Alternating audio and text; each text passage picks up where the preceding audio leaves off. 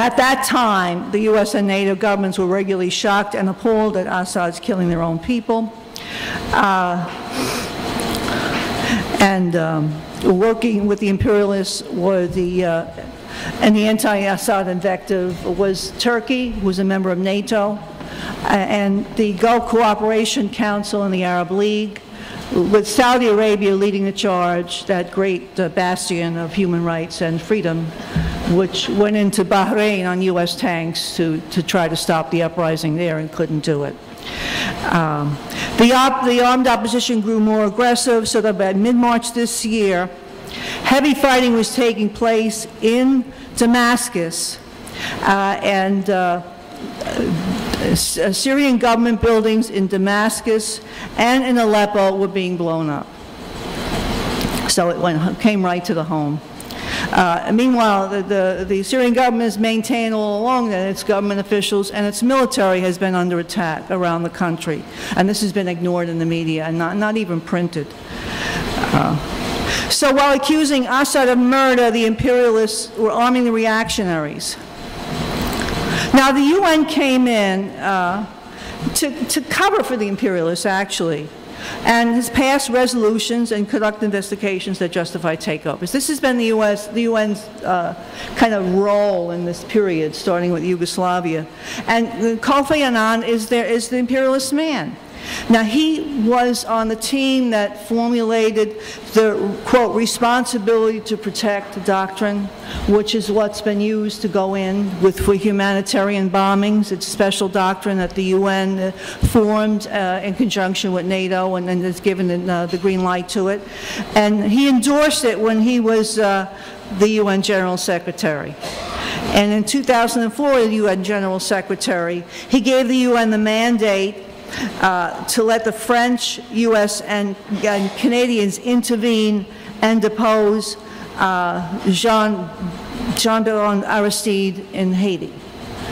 And for the same reason that they're trying to use right now to prevent a humanitarian catastrophe. He provided cover for a similar action for French imperialism to tighten its grip on the Ivory Coast in 2006. And in Syria, Annan's round of shuttle diplomacy has repeatedly called for a Syrian ceasefire, but very rarely mentioned that the rebels, the counter-revolutionaries, the reactionaries, refuse a ceasefire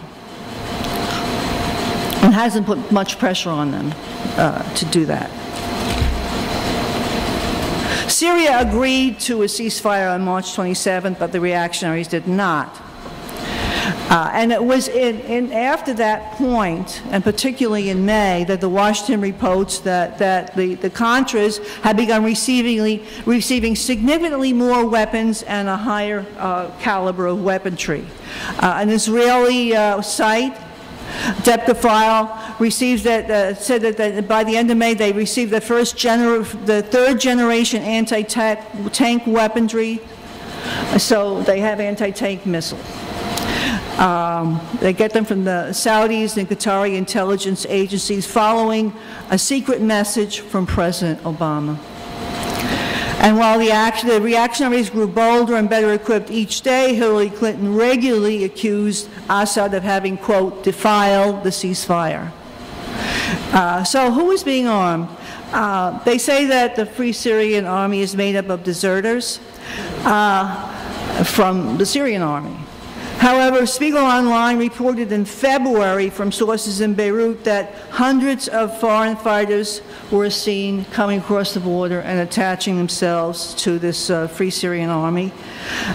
Then that's speculated that they came primarily from Iraq, Lebanon, with a few from Saudi Arabia, and you can tell by the accent. Human Rights Watch in March accused the Syrian armed opposition members of, quote, kidnappings. This is Human Rights Watch, which is no friend of Syria. Kidnappings, the use of torture and execution. Some of the attacks targeted Shias and Alawites appear to be motivated by sectarianism. Kidnappings included old people and children held for ransom, torturing and killing of civilians. A UN-mandated Commission of Inquiry report in February described similar things by the so-called Free Syrian Army. Additionally, Spiegel Online say that Syrian rebels have formed their own laws, courts, and death squads in homes. So we don't see this in the media, you know? Additional reports of al-Qaeda forces, sectarian forces that kill by religious affiliation, which that's the U.S.'s specialty, finding them and getting them loose. And I'm sure that that was Ford's specialty. I mean, that's my view, but that's what they do. You know, they find forces and pit them against each other. The Hula massacre. Now, this is the big massacre. And we saw these headlines. Syrian civilians shelled, children, whole families killed, you know. All right, they were killed by being artillery, that the Syrian government is bombing its own cities. Well, on closer look, it seemed that the families were killed up close by having their throats slit and by being shot up close. But there was, nobody said, and then the media stopped talking about that, but they didn't stop talking about the massacre and how disgusting and how, you know, terrible Assad was. And the Russian news agency, ANA, sent a crew in. And they interviewed a dozen witnesses after the massacre, and the report concluded that the attack was carried out by a unit of armed fighters from Rastan, and more than 700 gunmen were involved. They brought the city under their control and began with a cleansing action against loyalist pro-Assad families, Sunni families that were pro-Assad, including elderly people, women, and also children. The dead were, then the UN was called in. The dead was presented to the UN and the international community as victims of the Syrian army. Residents knew many of the killers by name and identified them as local criminal elements now working for the so-called Free Syrian Army. And they said that sectarian violence, Alawites killing Sunnis, all that was just not true. It was just the opposite. And the report continues that this can be found online, the whole thing. Counter-revolutionaries then posed as villagers and invited the UN observers in. Some put on the uniforms of Syrian soldiers they had killed and said they were defectives. All right. The aftermath was without an investigation of this, the UN Security Council reacted by unanimously condemning Syria for allegedly using tanks and artillery after agreeing to a ceasefire. They didn't say Syria did. Their reaction to it was, Syria is using artillery after saying it won't have a ceasefire. And then the governments of the US, the Netherlands, Australia, Great Britain, France, Germany, Italy, Spain, Bulgaria, and Canada expelled Syrian diplomats. That was real quick. That was like 2 days afterwards, which makes you think it was prepared in advance. You know? Now, since then, the ANA report has been collaborated by the conservative newspaper Alaman Zeitung, and also I'm going to go over the UK's Channel 4 senior reporter said that rebels led him into the line of fire and tried to get him killed by Syrian military forces so it would look bad for Assad. And a photo that was run by BBC and connected with Hula of dozens of bodies, which BBC said was the aftermath of the Hula massacre, was taken in Iraq in March 2003.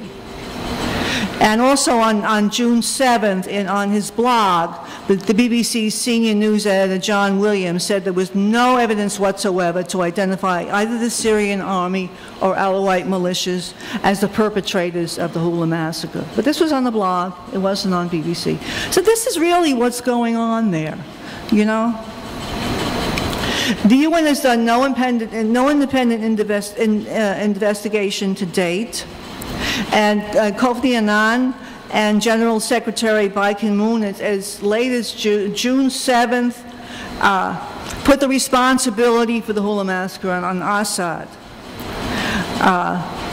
The UN Human Rights Commission has passed a resolution calling for investigation, and some are charging that it's only considering information supplied by the supporters of the armed opposition. And you know that everything in the Times, everything in the bourgeois media, across the board, is supplied by the information supplied by the armed opposition. And they've just recently started saying that. Before they just said human rights groups in Syria, and it was all the armed opposition.